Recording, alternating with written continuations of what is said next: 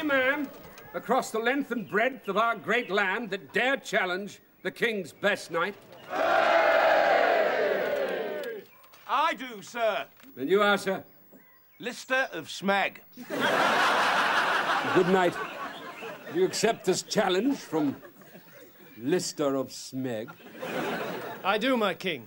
And what do you claim if the victory should be yours, my lord? I claim nothing, sire. Serving the king is reward enough. And you, Lister of Smeg, what prize do you claim if you should defeat my best knight? I claim, my lord, a night and a day in the bed of your good lady. A night and a day in the bed of my good lady? We accept the challenge. Do we? We do.